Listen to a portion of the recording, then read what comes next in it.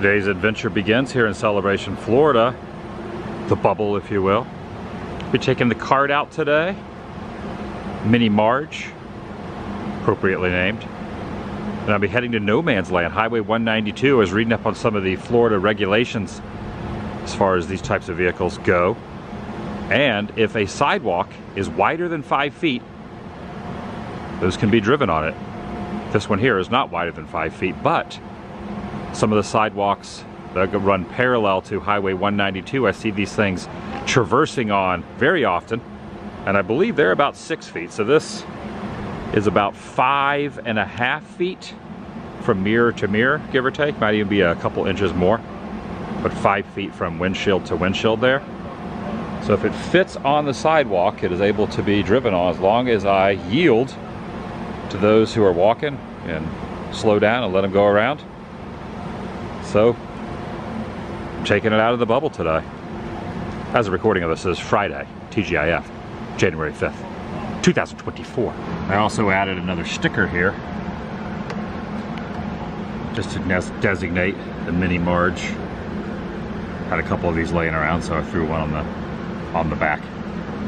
Gonna go get some coffee and then head out. I also discovered by reading up on some of the different technicalities that I can cross a highway. I can cross over Highway 192 if I do it at the light and my vehicle has the appropriate turn signals, lights, and I follow the traffic pattern at the light. Cannot drive down Highway 192. I can't go on a road more than 40 miles per hour with traffic. Anything under that, street legal, but not on the highways. But I can cross over one of those roads to get to the other side. So it's gonna open up a whole can of worms. Oh, take a look. They are taking down the tree. The holidays officially are over. Soon, maybe the next day or so, I might be able to drive down Market Street. That'll be exciting. Little doggies. Oh yes, mobile order for the win. So I'm going to be venturing out there onto Highway 192, but technically not onto the highway itself. I'm going to be taking a little bit of some expanded sidewalks, and then from there onto surface streets that are under the speed limit of 40 miles an hour. Welcome everyone, Adam the Woo here, trying to get some usage out of the new Gym E2 that I purchased the other day. This will be the first time leaving Celebration and venturing out into the other sections in the general vicinity. Got a full charge. Well, I had a full charge when I left. I've probably already driven a mile to Starbucks and another mile to here. I should be able to get 30 miles on a charge, so I should be totally fine. I'm inviting you to join me as we venture down Highway 192 in a totally different vehicle than I've ever had before. Shall you? As of right now, I'm sitting at about 39 miles with just about a full charge. I imagine I'm probably going to lose 1 bar because I've already been driving a couple miles. We'll follow this as the day progresses. If you take a look at this, this is like a 7 or 8 foot wide cart walkway sidewalk. And I honestly won't even be riding on these too much, because once I get past little sections, I can veer off onto side streets, parking lots, things like that. Pretty dang awesome. Now I just veered off into another little section over here in front of the Staybridge Suites, little gift shop, the backside of gift shops. Used to be a big hotel right here. In fact, there was one of the last times I frequented going to the property. There was a faux place. Also, I've been looking across the speed bumps. I've been looking for a good faux place in the Central Florida, Orlando, Kissimmee, Celebration area. I have not found. My favorite faux place is in Buena Park, California, Faux 21. But I have not found a place here. I feel like once I find a good place, that's gonna be my go-to, so I gotta be on the lookout. All right, gonna cut through Old Town here in Kissimmee as well. I'm not gonna ride up the main street, but traffic does cross through this section. Wonder if I could drive down there. I don't think I'm going to, but I gotta read up on that. That'd be kind of neat. Yeah, how great are these like 7 feet wide paths that run parallel to the highway. Perfect. It's kind of neat that the town, you know, the Kissimmee in general, even probably Orlando, even iDrive probably has them too. I don't know. Can't confirm that. But see, this is where the original sidewalk was, and this is only like 3, maybe 4 feet across. But they had the wherewithal, knowing that so many people are staying at some of the resort houses, trailers off property behind Old Town. They all have the golf cart life, and they built this 6, 7, I didn't bring a tape measure, but with the cart being 5 feet across and got a good 2 feet on the sides. It's probably 7.5 feet across over there, going all the way down 192. I consider this like almost like in Super Mario Brothers, where you have the warp tunnels, because I'm not going to stay on them very long. I'm just going to stay for, you know, just to go from point A to point B, to then just get on the surface roads and parking lots and drive it around. They're finally cleaning up the very last of the destruction over here.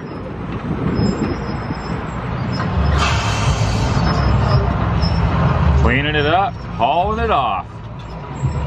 See you later.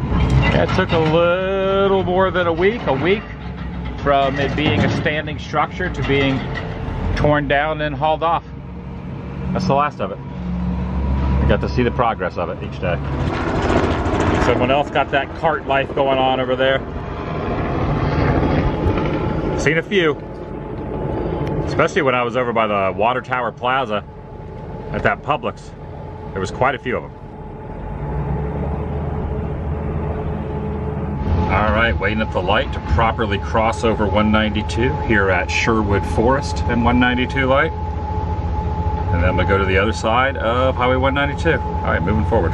You know, a memory just came back to my recollection right here at this Ichiban buffet.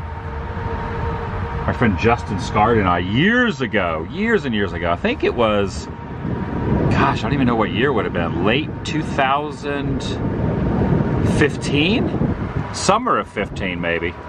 We were both in town. I was coming back to Walt Disney World for my first time in a while. I think it was 15. It might have been early 16. I think it was late 15. Summer of 15. And we just put out an impromptu. We only gave a couple days notice that we were going to do a meetup here at the Wizard gift shop. And it poured rain. And I don't know, maybe 30, 40, 50 people showed up. But we all stood right underneath there in the pouring rain. Those who know, if you know, you know. If you know, you know. It's a memory. It might be a memory for a couple people watching. Or maybe no one remembers. I remember though. Justin might remember too, possibly. That's iconic right there. I'm also really surprised that this is not painted yellow. So that's painted yellow. I'm not supposed to park here. I think that probably is supposed to be painted yellow, but it's not. Just for a moment. Grabbing the spot right there. Nailed it. The Wizard. You're a wizard, Harry. It's true. It's true. Over here behind Longhorn Steakhouse. Is this motel even actually open? I think it might be. I think it's one of those, yeah, it's one of those developer ends. There's just so many hotels and motels through here. They just revamped this one. This is completely kind of fixed up. It's a newer, used to be another motel and they changed that name and cleaned it up a little bit. Waffle House under construction next to the Big Orange. Big Orange still, last time I came by here, did not have the inside open yet. It's been about 10 months since the fire, but thankfully did not lose the building.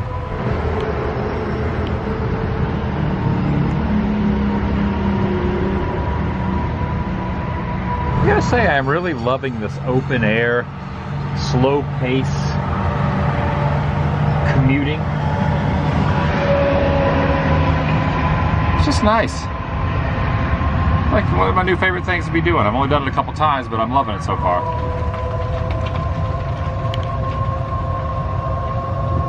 It also added the fact that I'm just fascinated by Highway 192 and doing this from a different vehicle. Slower pace kind of adds to it. A couple Indian food places over here where the Rock Church is. Former Gladiators dinner show. There's one right over there. And there's also one over here. I want to try both of those at some point. This used to be a bank. I noticed this the other day when I was driving by in my regular car. Now that I'm in the cart, take a look at this. Here's an old deposit box there, and then here's the teller window. Back in the day. Relics.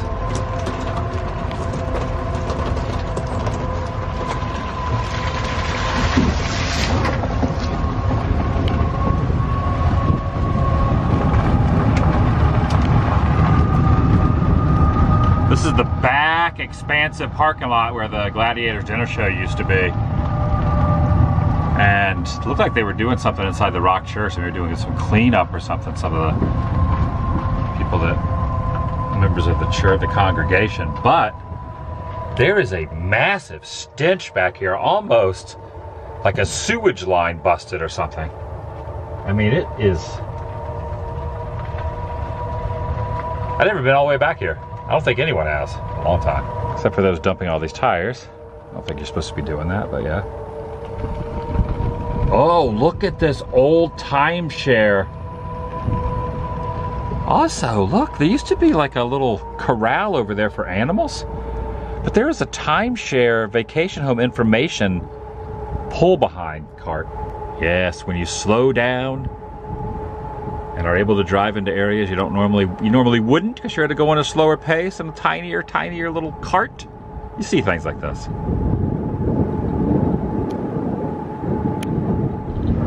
Dang, how many creatures of the murky swamps you think are living down in here? Probably some gators, some turtles, maybe some fish, mutated fish. Take that, you mutated son of a bee. Sounded nothing like who I was trying to imitate, but yeah, you get the idea. Take that, you mutated son of a fish. That was better. That was a better Old Man Peabody. Picture the swamp thing being in here. Look how it's like a little island of foliage has grown up in the middle. I should take out an inflatable canoe out on that bad boy. See what I can find. 2 a.m. Just a lot of land off of 192 that's not utilized. I mean, look at this. Look at this massive footprint of parking back here. Also, this has seat belt that has clamped it in. Granted, I'm not going that fast, probably don't need them, but it's not me I'm worried about. It's in case someone, hits the front and I go forward, I want to have this kind of secured, even though this is kind of loose, at least around the belt. The belt section will stop me from going forward.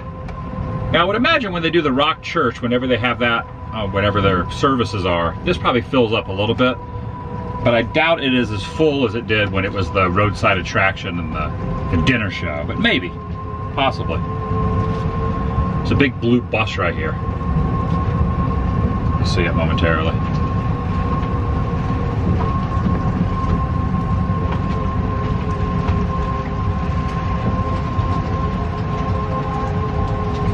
Big blue bus.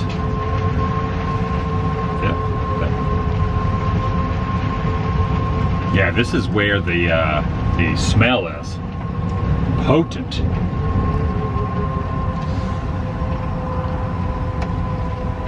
Big elephant door here for loading in and out back when it was the dinner show.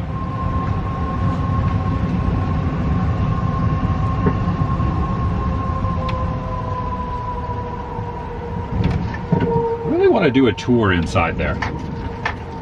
One day. I'd like to get in there when nothing's going on, be showed around, have access, if that, you know what I'm saying? Kind of do like a whole thing on the history of it. Boy, my hair is just in the breeze.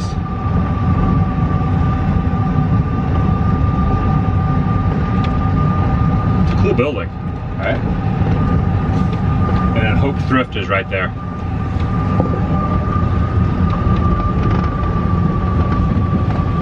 All right, onto one of these 7 or 8 foot wide warp zone sidewalks that run parallel just for a bit to get up to the next series of parking lots and streets.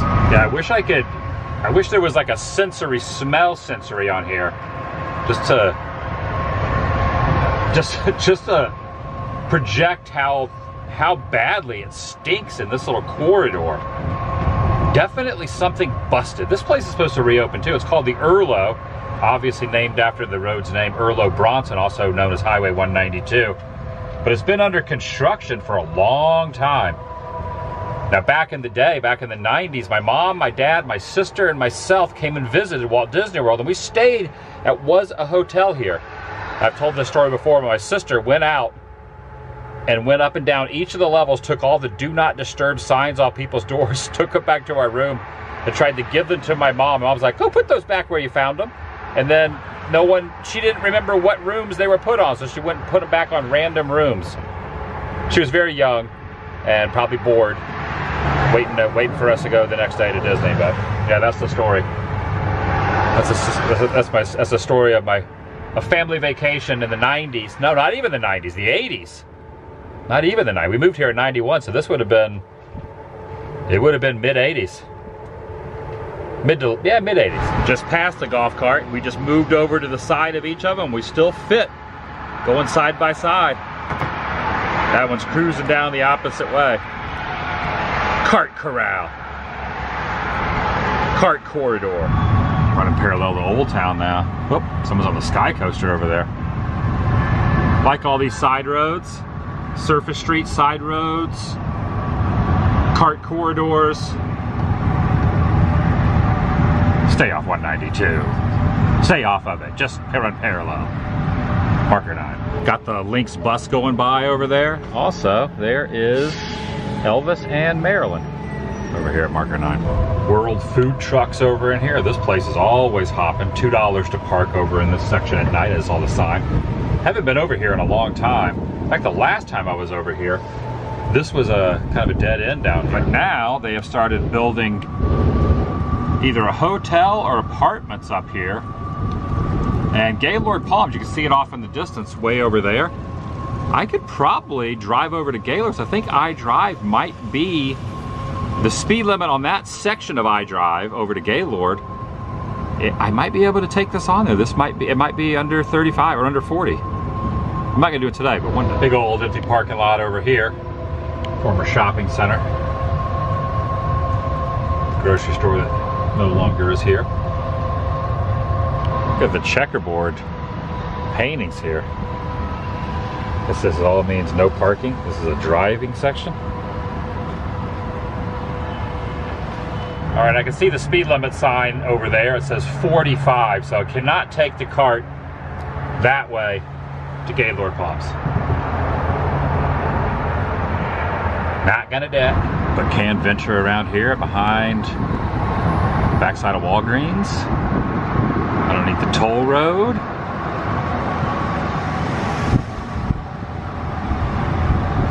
I love the open air. I love having the breeze as I'm driving. Stopped off the convenience store, also home of Swirl World.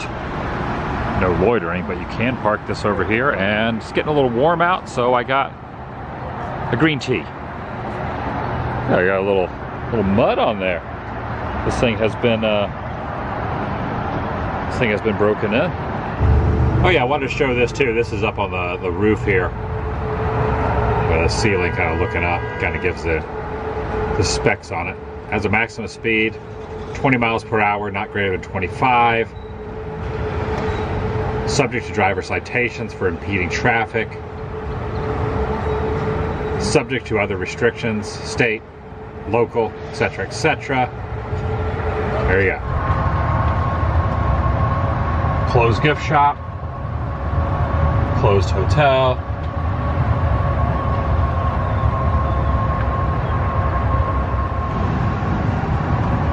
I don't know what they're doing with this thing. They've been working on it for a long time. Back around the turn of the century, late 90s into early 2000s, I worked part-time at a pool bar back here. Did a whole video on this before they started doing construction on it, which was sitting empty and desolate and not even being touched. I don't even know if it was even owned by anyone at that time, and no one had purchased it and started fixing it up, which it looks like now they are. But back then, when I was able to get in here and look around, you could still see the pool was over there, the pool bar was still over there. This has been probably 5 years ago when I got in, maybe 4 years ago when I got in there, 3 years ago. But right over there used to be the pool bar and the pool and the hot tub that I worked at back in the late 90s. Right adjacent to this place that is now closed also.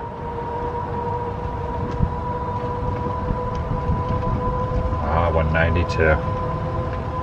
Here's the private security area. I don't know if there's anyone in there, probably not. Lots of park at your own risk signs down 192. Get this old lamp here. IHOP there is open. I don't know about this 199 gifts place. Can't tell if it's open or not. Doesn't look like it is.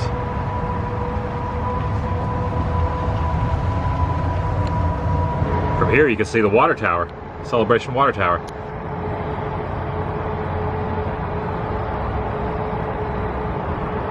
This building here, this massive vacation condos over here, used to be where Arabian Nights used to be, dinner show, kind of like Medieval Times, but it was Arabian Nights. And the two horses, a little stage right there, not stage, but the little pylon where the two horses, mascots if you will, used to sit. Still there, right there. They've actually, I think, hold on one second. Yeah, look at this. It still says caution, please do not hang on the statues. There's no statues there. They're gone. So yeah, any of these places, I don't even have to drive my car. I can just take the cart over here. Oh wow, you gotta be kidding me. So, I don't know, maybe a couple months ago, I did a little video where I walked around in here, the Orlando Sun Resort, and there was like holes all in the fences. Now the fence is just wide open. I'm gonna drive the cart up in here. Look at this, I'm just gonna drive right up in here.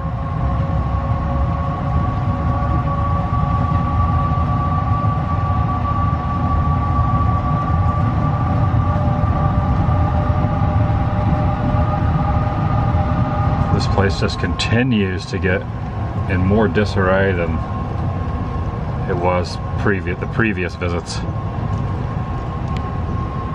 I'm definitely not going to get out and traverse around. I already did that, but yeah.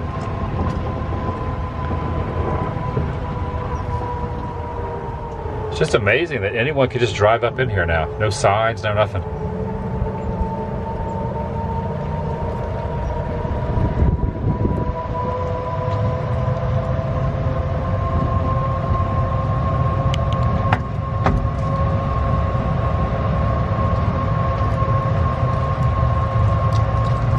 Tennis courts right there.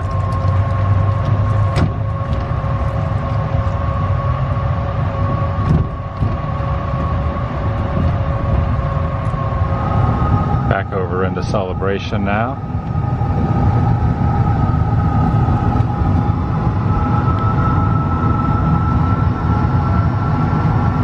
That was fun.